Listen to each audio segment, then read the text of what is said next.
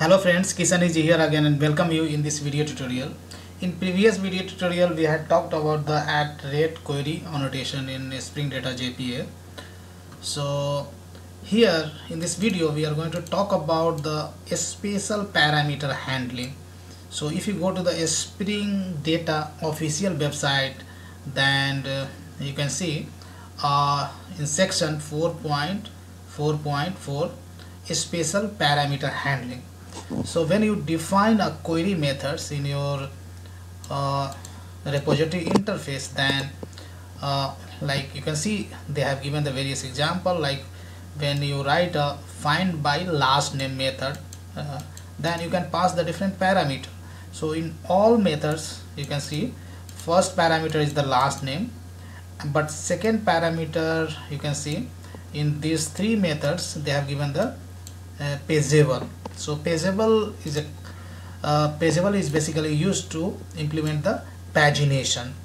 So what's the basically pagination? So when you perform some select operation, right, then you might have a lot of record, a lot of result sets come up with a lot of records, but you would not want to display all records on the same page. Rather you display some set of records on the first page, and user is willing to see the next set of result, then you provide the next button. So user has to click the next button to see the next set of records, and again if you want to user see the previous set of records, then you need to provide the previous button as well. So this is just very similar to the when you have a Gmail account, any kind of emailing system, then you specify the next and previous button, and that's the pagination basically. So pageable helps you to implement pagination. Now here you can see the return type of these methods. So first method has a return type is page of your model class object, and second is the slice, and third and fourth is having return type is the list of users, right? So here I'll take one of example over here and I'll show you how to perform the pagination. So let's say suppose I am going to proceed with this example, right? And here this is the project which I have created in the previous video. So I'm going to make another copy of this project. I'm going to make another copy of this project with name. Let's paste it over here, and I would say so Spring Data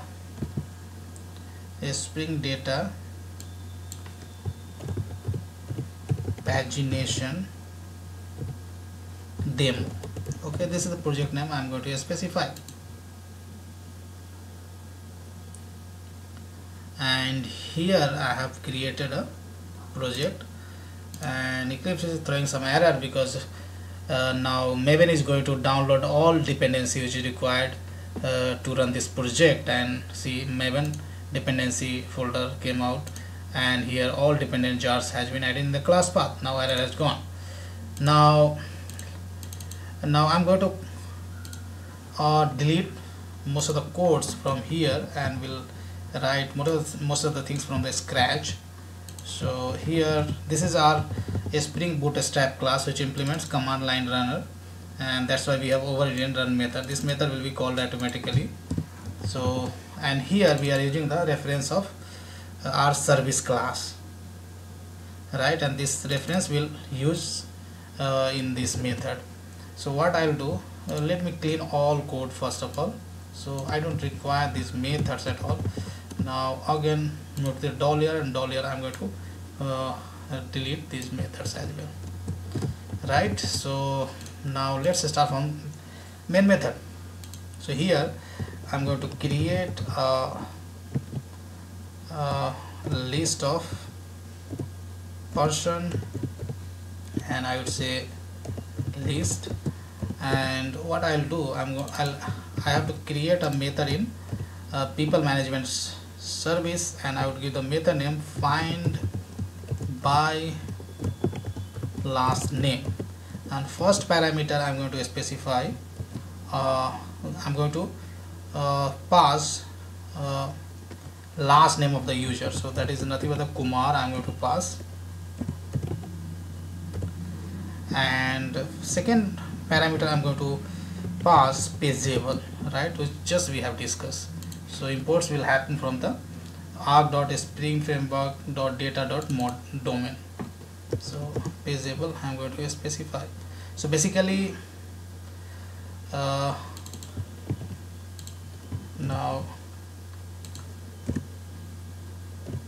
here we'll have to pass the implementation of this pageable basically. So now what I'll do, sorry guys, so here we will have to pass the basically implementer of pageable. Pageable is an interface. So now let's import it, and here basically we will have to pass new page request, which is the one of the implementation of pageable interface, page request. And here page request is having a lot of constructor, 3 constructor you find. So I'm going to use this constructor. So if you want to use first constructor, then you will have to give the page number. So page number basically when you start pagination, then this page number starts from the 0, right? And size, every page will have some size, so that size you have to specify. Means suppose I specify 0 means first page, and you specify the size is suppose 4, then page first will contain the 4 records. Similarly we'll have a page size and sort. So you can specify the page size as well as sorting mechanism. You can specify based on the what property you want sorting. And fourth, which is the very important, that I am going to use here, you can specify the page. So 0th page I'm going to specify, and size I'm going to specify 4, and direction, right? So direction basically give you a chance to set based on the you want the ascending order or descending order. So let's say ascending order sorting I want, and here you need to specify the property, on which property one this record should be sorted. So I'm going to specify first name.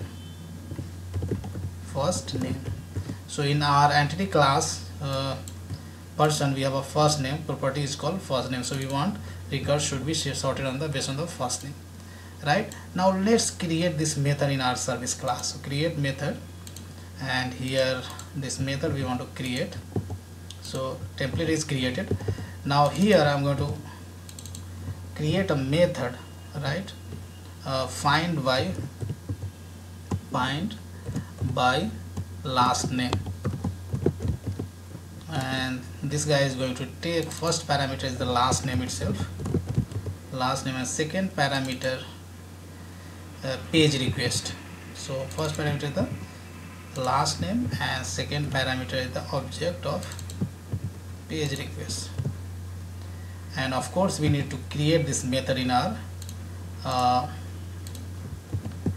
not create, but we have to declare this method in here. Here instead of page request directly passing the implementer, you can pass the pageable.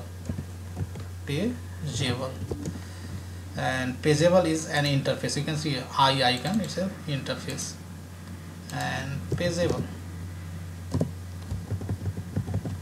And that's it. You will have to declare this method. You don't need to define this method, right? Now in main class, let's make a call to this method. Now this is going to return us list, right? So let me break this.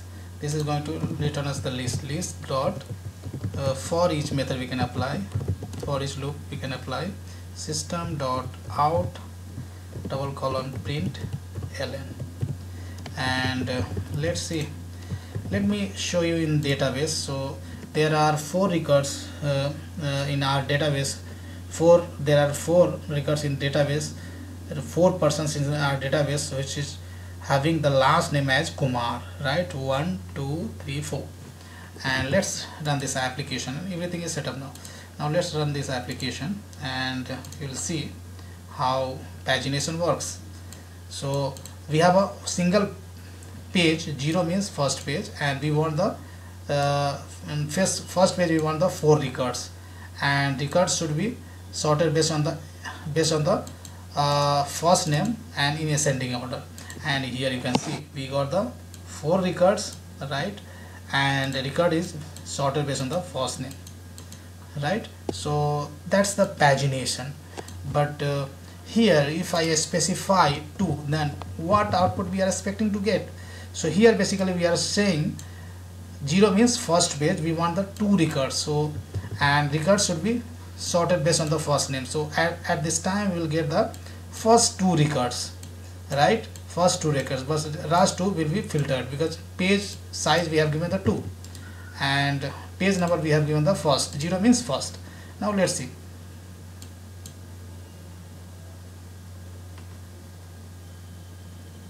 Great. So we got the first 2 records because we have given the page size 2. If I specify the page size 20, then what will happen? Let's see.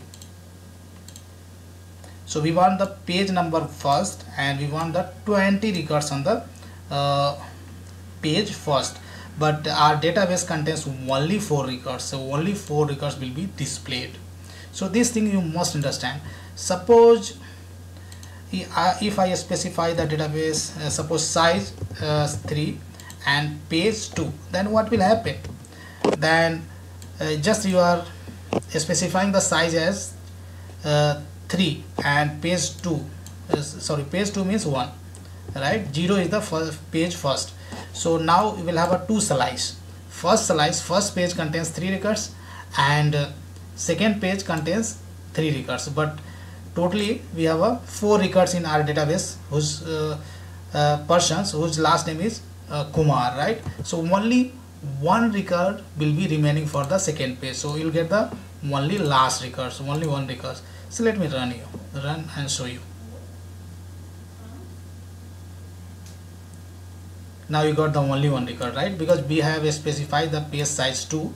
0 means page 2, 0 means page 1 and 1 means page 2, and we have given the page size 3. So 3 record is basically valid for the 0th page, and for 0th page means first page, and remaining only 1 record we have. That's why on page 2 we are getting the only 1 record. So that's the way pagination basically works, right. So I hope you enjoyed learning this video. In this video we have learned how to implement pagination using a Spring data. So if you go to on the Spring data website, then you can try yourself. You can specify the event return type of this API as page of users. Even you can specify the slice of users. Slice basically gives you, how many slices are available there. So if you have a 9 records in database and you have given the size you have given 3 means and every page will so that will divide it into the 3 slices, right. So that's the slice.